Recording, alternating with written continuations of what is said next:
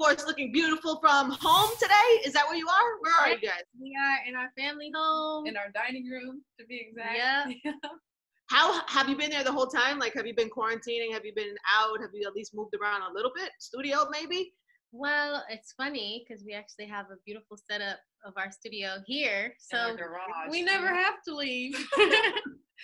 That's your life anyway, right? You're probably doing this all the time anyway. Yeah, exactly. At first I was like, I don't think I can do this. But now I'm like, I've gotten used to it. Mm-hmm. After we do like work and stuff, we'll binge watch a bunch of shows. Right now we're on Love Island. And we've been what are you watching? Tell me what you're watching, because I need new shows. Tell me what you're watching. We love like reality TV. So we love Love Island. UK season 5. We love Love After Lockup. Yep. So good. Of course, Love and Hip Hop, of course. All the loves. You love all the love stuff. Blind Love. Did you watch Blind Love? Yeah. Oh, yeah, Love is Blind is good. On Netflix. And Ozark. This was not reality, but Ozark is good too on Netflix. Oh, you know, I haven't even gone. Everybody in my family went without me, so I haven't watched it yet. But that's my next one I'm going to catch up on. Okay. But hi guys, we've never done this. I hate that it's on Zoom, and I hate that I can't be in your presence. I think you girls are amazing, and congratulations on everything, and congratulations on the new album. Thank you. That means a lot coming from you. You're amazing. Yeah, you sound. I was listening to the album earlier today. It's so like cohesive and such a vibe from the beginning to the end. It doesn't feel like, sometimes, especially not that you're new artists, I know you've been doing this for a while, but sometimes artists become what's like hot around them. Like sometimes people are really influenced on what's going on. And you guys have always, even from the beginning, just had your own sound and your own vibe, and thank you. Which is really, really special and really dope. So, but I know a lot of people are asking you this, but like, this is like a grown-up album. Like, you're on a grown-up album now. Yes, it is. I'm 20 now, and Chloe's about to be 22. So we're really just writing about our life and reflecting the times that's going on in our life right now. I mean, we've been through love and some heartbreak experiences, as well as, just figuring out ourself and insecurities and dealing with how to really just love yourself. Mm-hmm. So all of that is in the album, and I really appreciate the journey that we kind of go on through the album, because we're growing as we go on. Yeah, but as much as you're together too, I would imagine you guys have different experiences and different feelings about things. And so does that become like a conflict when you're sisters together, live your lives together, and then you're making music?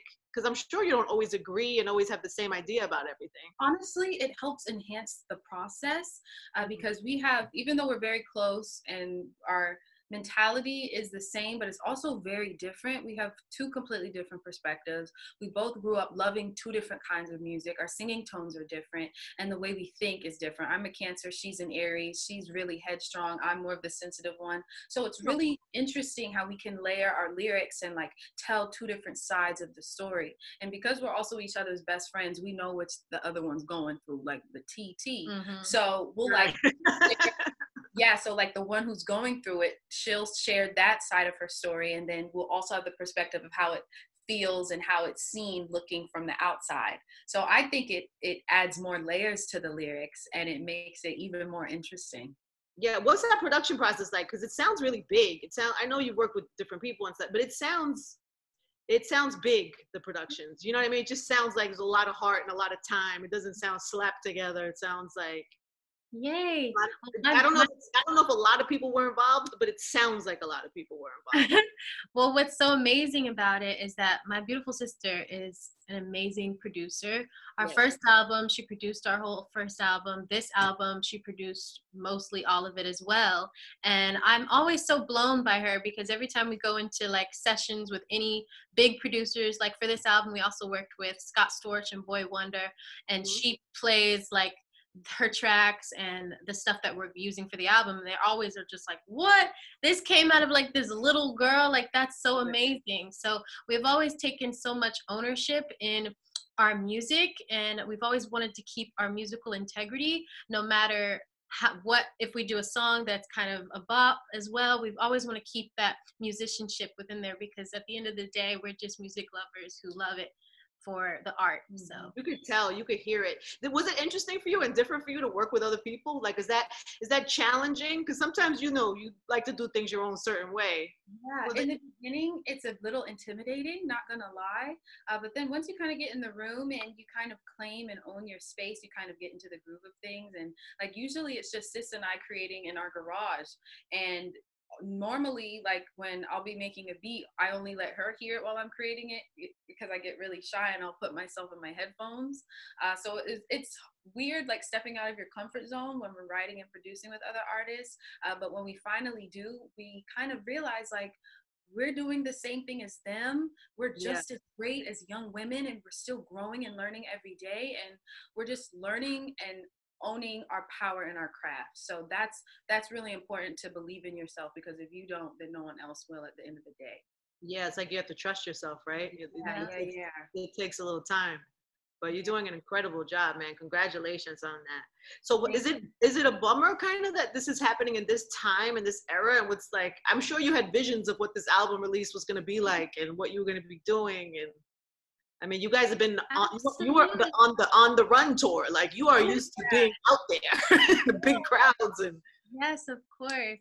But you know what's so great about this time? Like, we believe in divine timing and God's timing for everything. And, we've been finished with this album since November of last year. And we've kind of been like searching for the right date to release it. And originally it was supposed to be June 5th.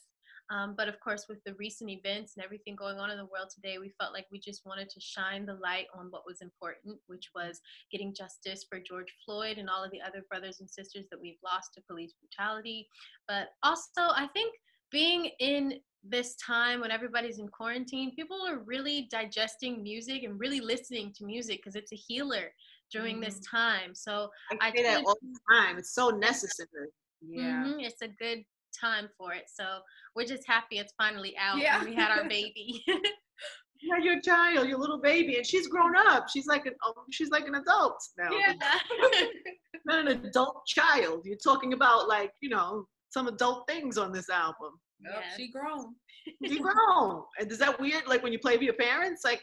Oh yeah, that was a whole other thing. So we're huge family girls, and so our little brother, who's 14, he's kind of like our little mini A&R. Like, we always run stuff by him. We're like, what do you think about this, Branson? And he has like the best like music ear. So we play it for him, and he's like, oh yeah, this is fire. So then we're like, oh, we gotta play it for our parents, because some of the things we're talking about on the album we haven't really shared with them outside of the music. So when we play the songs for them, I remember we played Busy Boy for our dad in our studio, and he listened to it and he was like, what are y'all saying? He was like, what are y'all talking about? And then he listened to it about like 2 or 3. What did you say? What did you tell him? What did you tell him? We were like, Dad, it's art, it's music. It's just life experiences. You put it in the music. Yeah. And then he listens again and he's like, okay, I like it. I see what you all talking about. We're like, see? And he goes, my girls are growing up. We're like, yeah. So that's that. I love that you're confident in that, and I love that I love that you go with it. Some people get scared about how other people are going to receive stuff, especially when you're in transition like that, where like you're into womanhood, and you got to be brave, Thank you. Yeah, for sure. I read somewhere that you said that Beyonce listened to it and that she had no notes. Is that true? Yes. So does she normally have notes? Does she normally like? Yes, she is a very amazing perfectionist. So everything, she will voice her opinion. She will say how she feels about it. And we always welcome her notes because that's Beyonce. It's Beyonce. Her opinion, and she's been through what we're going through now. So, of course, when we sent the album and we just heard like, oh, this is amazing. I'm so proud of you girls. Like, we were like, whoa. And saw no notes. We were like, okay. She just really actually like it. Yeah. Oh, yeah. That's a good feeling. That's a good thumbs up to get from somebody. Yeah, especially her. For sure. Is she normally involved? Does she get involved with the production and like any of that? Does she get involved with your studio sessions or ideas about creative stuff for you going in? You know, what I love about her is that she allows us to flourish on our own. Like, it's our ideas we're putting out, our production, our musicality. And there will be some times where she'll like voice her opinion, like, it would be cool if you work with this person. You know, she recommended us getting in the studio with Scott Storch because, you know, they worked together on her earlier stuff. And when we actually got in the studio with Scott, we made such great music. We made Do It with him and Victoria Monet. And we also made Lonely with Scott as well. So we had like 5 sessions with him. But it's so cool, like, even the most minor notes, she knows what she's talking about. Right. So anything she offers, we always welcome with open arms. And you got no notes on this go around. That's pretty telling. That's pretty good. I love how you ladies been using your voices too, and kind of just, you know, speaking out during these times when there's real change happening. We're really at a remarkable time in history right now. And I wonder, just as young women, and how you guys are coping with that. How you feeling? Are you feeling optimistic? Does it scare you? Are you emotional? Yes. Absolutely. I mean, these past few weeks have felt, especially in the beginning, very heavy. We're very emotional, you know, because when we see what's been happening to George Floyd and Breonna Taylor, you know, we think of our family. That could have been our dad. That could have been our little brother. That could have been our mom. So we are just constantly trying to use our voices to lift people up during this time. And I'm so proud of this generation for standing up for what we believe in and not taking no for an answer. And it's just amazing to be a young person right now, because we truly can make change with our voices, and that's all we'll continue to do.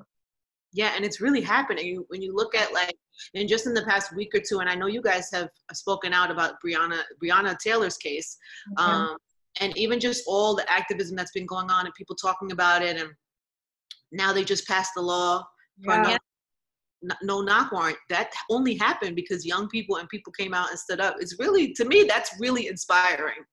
Like, I feel like, you know, there was a lot of work to do, but it feels inspiring. Yeah, it's like a very hopeful time, even though it's very heavy and sad. It's like, okay, I'm starting to see change, because sadly this has been going on for years and years, from our ancestors to even now. So it's exciting to see how people are not being ignorant to it anymore, and they're not turning the blind eye, and we're all kind of raising our voices out about it. So it's a hopeful time, definitely.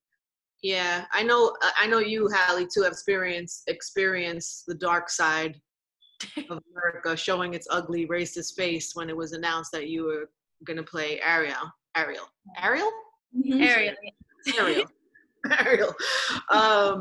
Did that surprise you in the moment when it happened? You know, I don't know if it surprised me, because I've always known that people, at the end of the day, everybody's going to have an opinion and they're going to feel some type of way, especially when it comes to Disney movies that you've grown up on and you feel so close to. The fictitious characters you're talking about that we grew up in? But go ahead, yeah. So literally all I can do is just try my best. And, you know, I'm so grateful to be in a position to take on, you know, a role of a Disney princess and show other Black girls that, hey, you can be Ariel too, you know, you can be a princess, you're beautiful as well. So I just kind of stay positive and turn the other way to that, you know. Well, you guys will be stunned when they hear her sing, because I've heard it and I've been crying in like her rehearsals. Wait, what do you mean? Tell me what that's what coming. So that's all I have to say. I'm so proud. Wait, what is, you broke up a little. What did you say? I'm just so proud of my sister. She's going to be amazing. Everyone's dolls are going to be to the floor when it finally gets out. And yeah, so is it done? Are you finished already with it? No, I'm not finished. We actually lived in London at the beginning of this year, because I was starting the process and rehearsing for 3 months, and it was such a beautiful experience. I was just like, whoa. So of course the whole world is on pause now because of COVID, but I cannot wait to go back. It's going to be so good. And you guys handled it so gracefully, and you're still so graceful about it. But I just wonder if because it's such a great, it's like a big announcement, and you probably were thrilled when you heard the news you got it, probably thrilled to tell your family and your friends, and then you announce it. I just wonder if it was hurtful in the moment when it first happened. Yes, of course, words hurt sometimes, but at the end of the day, I just have to keep my head up and remember to not pay attention to that kind of stuff, and just to keep the ones that I love and the people who are saying good messages in my ear, keep them close, because that's what matters. And you know what's great as well? What? My sister here, she also just worked on a movie with Russell Crowe.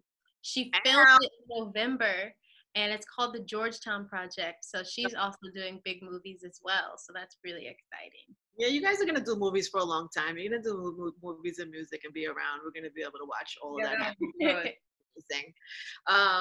And also, just the last thing I wanted to just say about that, because I just think it's sensitive times now. People are really aware where maybe they weren't at that moment. Even though that wasn't that long ago, I think the tone of then and the tone of now and the awareness is so much stronger now. And I think the other side of a negative situation like that is we saw so many people stand up for you. We saw so much love and so much, like, you know what I'm saying? I think there's always like a beautiful side to the other, you know, on the other side of negativity. Absolutely. So what's up with your movie? When does that come out? So we finished filming it like December. I'm not sure exactly when it's coming out, but it's a scary movie. And I remember I was a bit intimidated at first because I'm a big scaredy cat. But when I read the script, it was so beautifully written. And I was like, okay, I have to go for this. They don't kill you in the beginning of the movie, do they? Because that would be terrible. No. All right. Okay. No, if I saw Now's not the time. Now's not the time, America. Yeah, now. But it was so much fun being out there filming. I learned so much about myself as an actress, being with all these Oscar award-winning actors. And I can't wait for everyone to see it. So it'll be fun. And I can't wait for us to get into even more projects and even start scoring for films and all that good stuff. So it'll be fun to continue our like journey with this as well. You're so dope. You're such great role models too. What do you think people need to know? Congratulations again, by the way, on the album. What do you want people to know about it? Wow, I just want people to know that they can listen with an open mind and open ears and know that we are growing up, and just listen to it to jam out and to learn to be okay with accepting every part of who you are. Word. And then oh my God, wait, you guys is this your first voting? Is this your first time that you'll be voting for president this year? It'll be my second. Right. My first time was last time. And, you know, I still let my voice be heard. I was disappointed with the results, but I'm going to let my voice be heard again. I'm going to vote. Yeah, it'll be my first time. How exciting! I mean, you go in, you press the button, it's super easy. It's nothing new. But you do feel there is something, I don't know, there's something powerful about that. The sticker, it's like a little sticker. I mean, it's exciting. Yeah.